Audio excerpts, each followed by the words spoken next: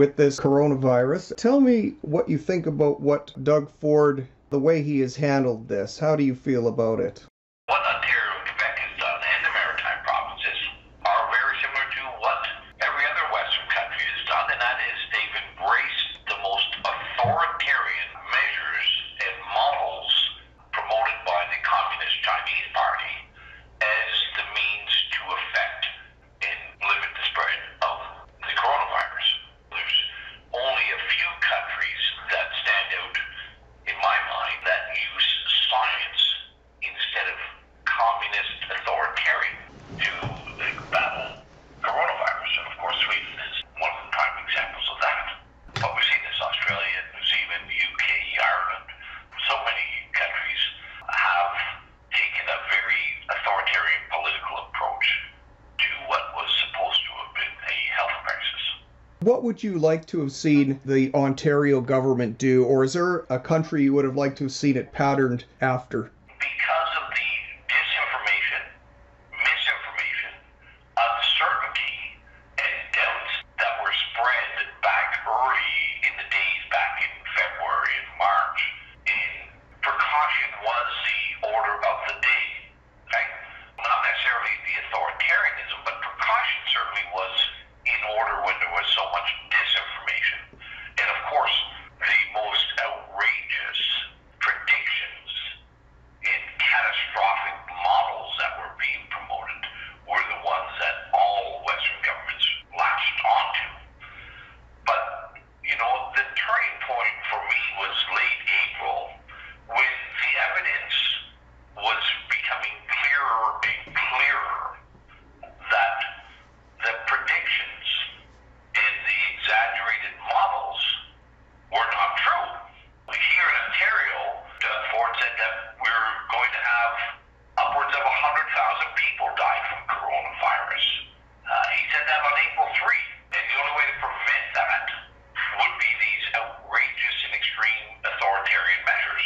As we see, 8 months later, 2,000 people have died in long-term care facilities, and less than 1,000 people have died outside of long-term care, so for a total of just under 3,000 people. A far cry from the 100,000. And we can see that this was not the killer virus that would destroy mankind and humanity. Those who are at risk and those who have died as a result of contracting COVID are very elderly and also had significant comorbidities. In my health unit area that I represent, we have had a total of 3 deaths outside of long-term care, and the average age was 86 with other illnesses attached. The evidence became clear by the end of April that we needed to start recognizing this as not the apocalypse, but as a virus that was very lethal and very severe on the elderly who were also in otherwise very poor health. And governments throughout the Western world still don't want to recognize that fact. And that's why we see little kids who are not at risk, who cannot transmit any infection because they are not getting infected, are being subjected to wearing masks in schools, still having their social interactions severely disrupted, families not being permitted to get together, businesses being destroyed, access to needed medical procedures being constantly delayed and postponed, all for those people who are not at risk. Did any jurisdiction in the world get this right, and what did they do? Yeah, there was a number of states in the U.S. that have done much, much better than we have and didn't adopt the authoritarian measures. North Dakota is one that comes to mind, but there's a number of them. Because this is a virus and it spreads at different periods of time in different climate zones, the degree of knowledge and when that knowledge was derived also changes. So, what we've seen recently, Florida Governor DeSantis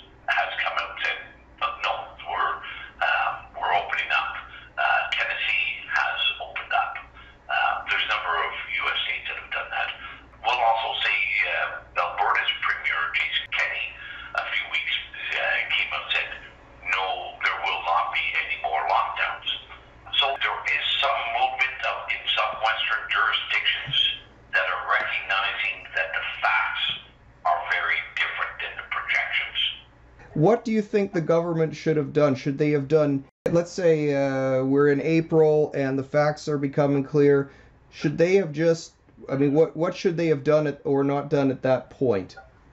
Well, there was a number of things that they could have done and that were offered to be done that they didn't do.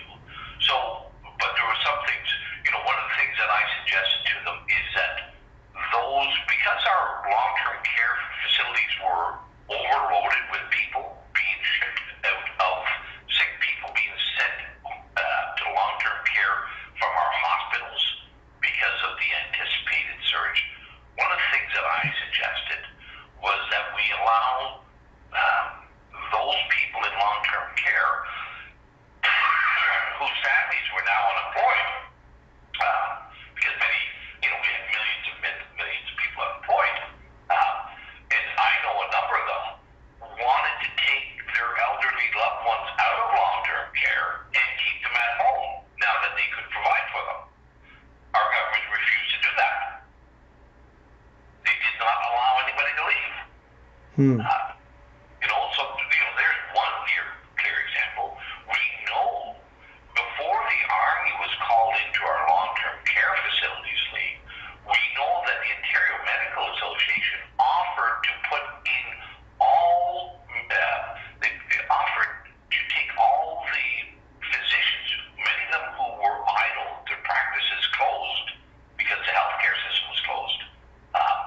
They offered to put those physicians in our long-term care facilities and provide guidance, advice, and assessments. The Ontario government rejected that offer. Why would they do that? Well, that's a good question. So, between shoving everybody who was old and sick out of hospitals and into long-term care, and then, it took them a while to do as well, is to figure it in, before they figured it out, that people going from home to home to home, long-term care, was their route of transmission as well. And that's one of the things that all those idle doctors could have done is alleviate the amount of cross contamination. And again, we also know that the resources, the PSWs, the orderlies, the many people who work in long-term care, were stretched as well. And that goes back to my first proposition, that we should have allowed families to take those elderly people home if they so chose to. That would have alleviated the strain on the system. So there's a number of things that were offered but were rejected, and I think would have been exceptionally beneficial. We also know here in Ontario, and this might be similar in other jurisdictions, Lee, but if you were a resident in a long-term care and you exhibited symptoms of COVID, that the hospitals would not readmit you. It was essentially a death sentence. Because the hospitals were too fearful of having somebody potentially with COVID coming into the hospital infecting others. So, those are things, and let's put this into context as well. Because we know we built thousands and thousands of extra temporary hospital beds in this province. We built temporary field hospitals in every corner of our province. None of them ever got utilized. Yeah. None of them. Well, they did that here in Saskatchewan too, and I think somebody must have locked in a contract before, when the fear-mongering was high, because we were hardly having any cases, and then all of a sudden these field hospitals opened. It was really, really ridiculous. They also closed down 12 emergency wards in rural hospitals, and people said, look, it's seeding time. We could have some farm injuries. If we went back to April and the emergency lockdowns were over, you would have rolled it out with no social distancing, no masks, no lockdowns, like all businesses open, all travel open. In April, we had all the data was known from the Diamond Princess. Do you remember that story? Yes, and there wasn't that many people that got infected and very few died. That's right. But here was a controlled group, okay? And that was the eye-opener for me. In April, when I started looking at what happened on the Diamond Princess, and like I said, it was very simple here. Here we had a demographic. The passengers were generally elderly, and the crew generally younger, right? And let me just bring it up.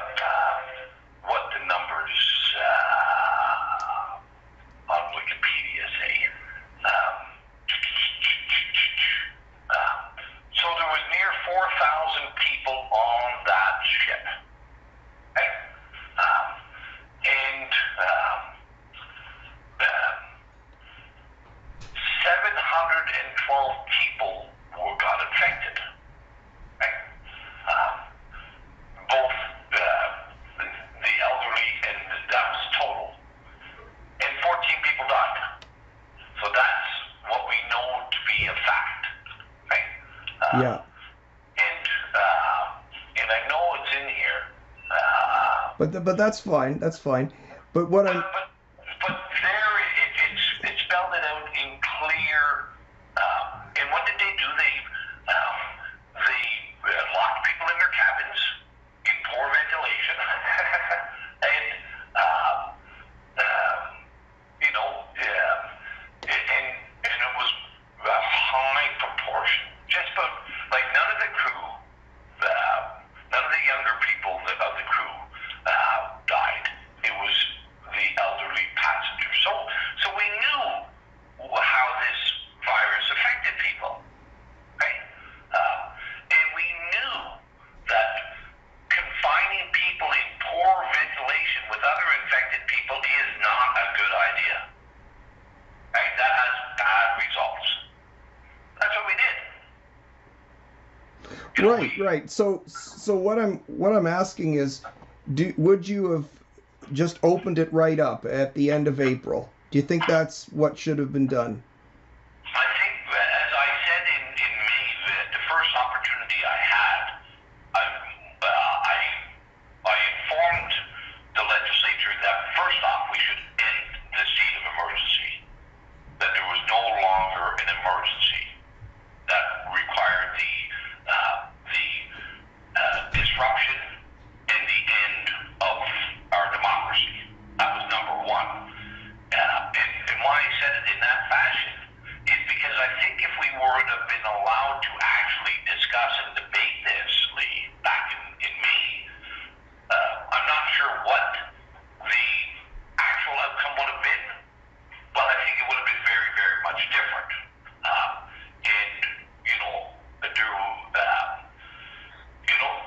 We didn't require masks in Ontario until July, long after the cases and the hospitalizations were essentially over and done with. So I think, social distancing, keeping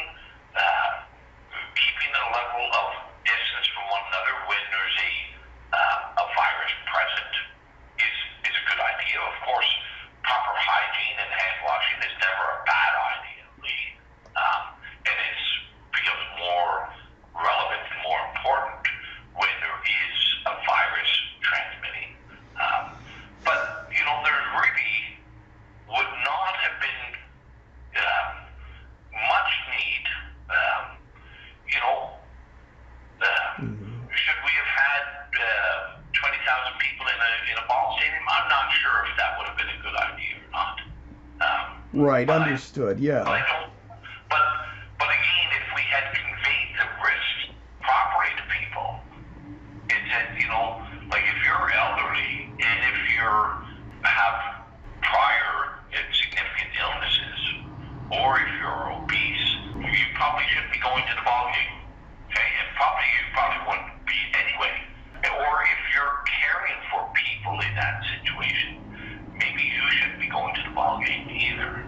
Right. Now, you had said earlier that there were misconceptions that were believed.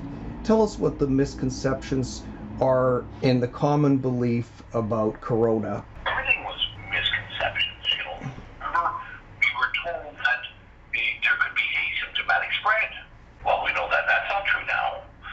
We were told that you could become infected by touching surfaces. Well, we know that that's not true anymore. You know,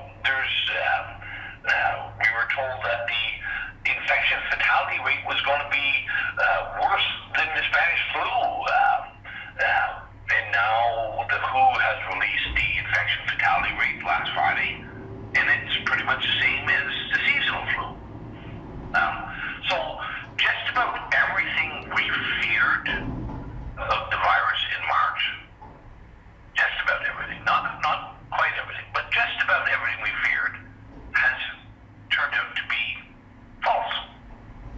Right, so it sounds like... And we see that here in Canada. You know, the Stats Canada for 2018 says there was 8,500 people died from influenza-related illness. Okay?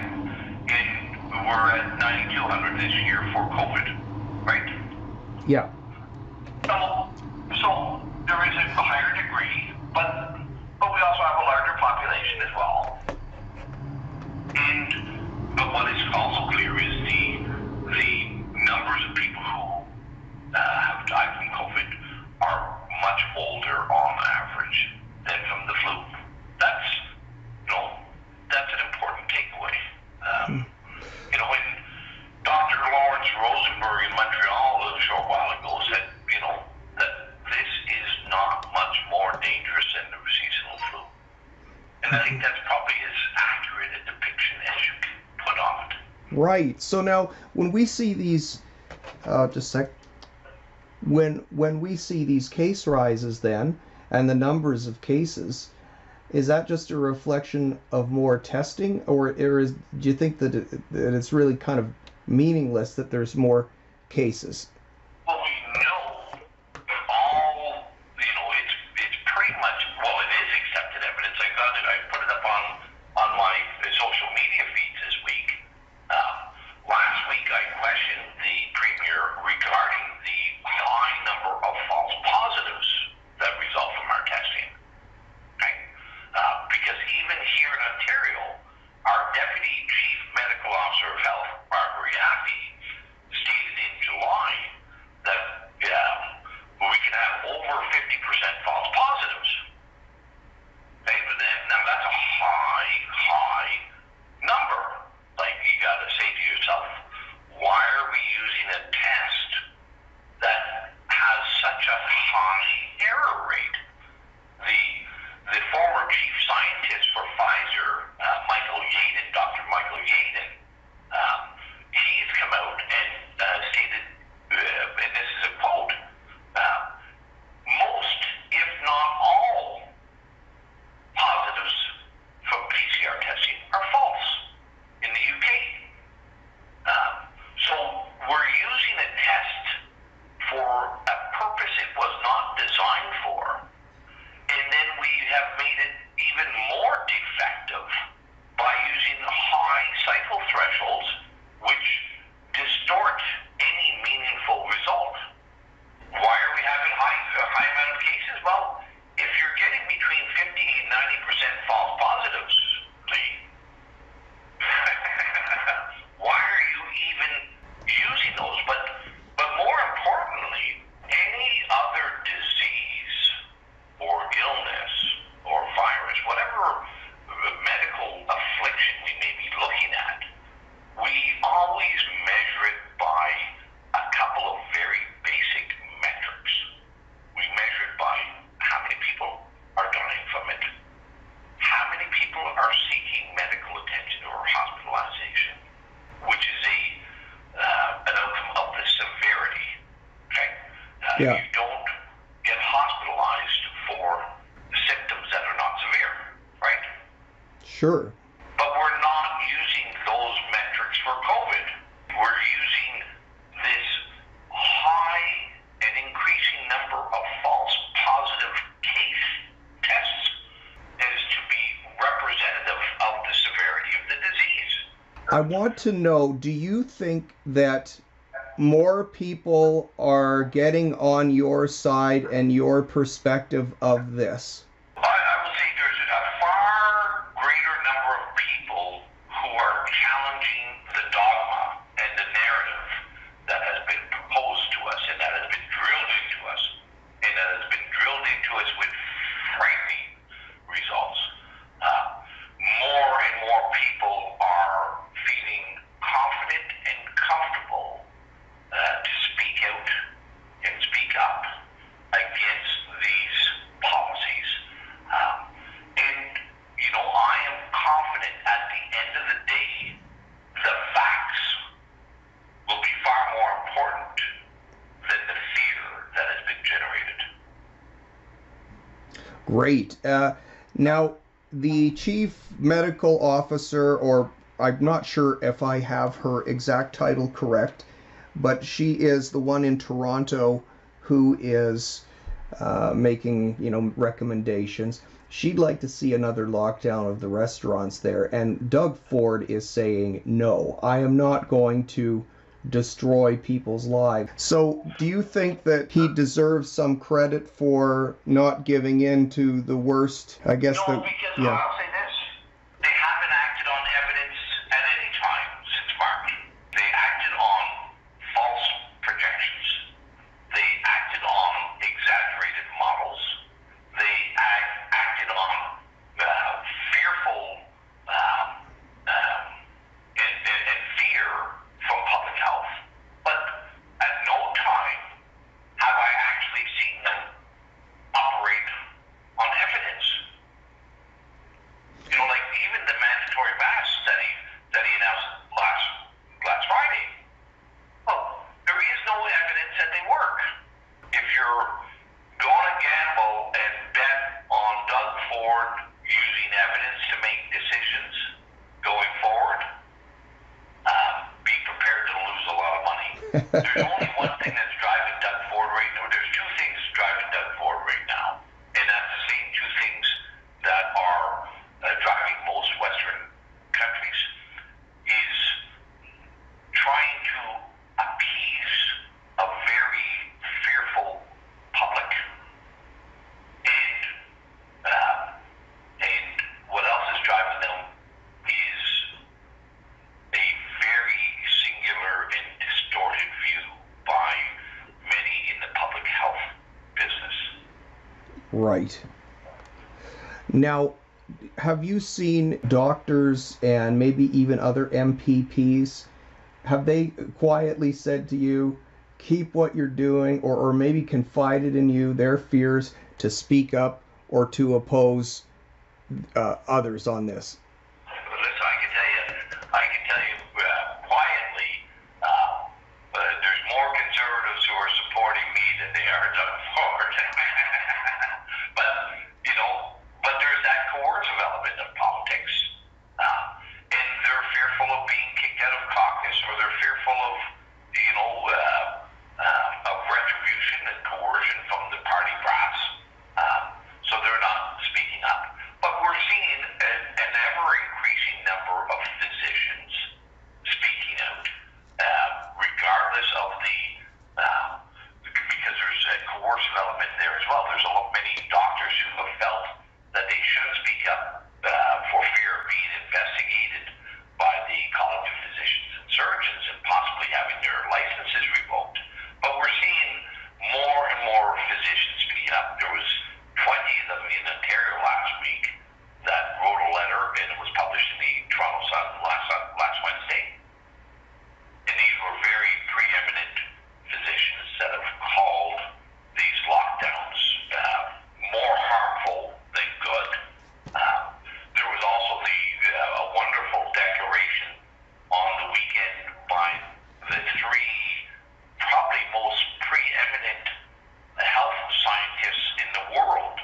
And they created and drafted the Great Barrington Declaration. I don't know if you've seen that.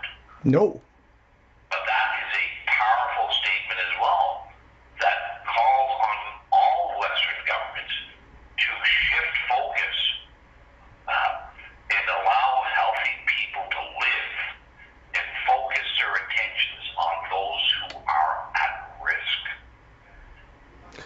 Are there more people dying of the measures against COVID than COVID itself? I believe that's a fact. We've seen many cases like that. Of BC has released their numbers, Alberta has released their numbers, Ontario has not. That or the Ontario's only released numbers, but the overdose and suicide deaths are significantly higher now, and even the increase in those deaths year over year are making COVID numbers pale in comparison. Mm-hmm. Well, We're not even seeing. There's no way for us to measure yet how many people have died because they couldn't get an organ transplant. But I know between March and June, we did 200 fewer organ transplants in Ontario alone. We know between March and June, we did 1,100 fewer cardiac surgeries. So, these things are not cosmetic. These things are not elective. If you need heart surgery, it's because you need heart surgery. We don't do that just for shits and giggles. yeah, yeah. But governments, especially the Ontario government, is very guarded about releasing those numbers. And I've not been able to get them out of it. But I think when all the facts are revealed, whenever that day comes, and I think that's what is driving government very much so as well, is the fear that when the facts come out, and I think that's why we see governments like in BC going to the polls early, trying to get a new mandate to put greater distance between their power and when the facts get revealed. In the past, we've seen people's approval ratings go up when they've taken some really heavy-handed measures against COVID.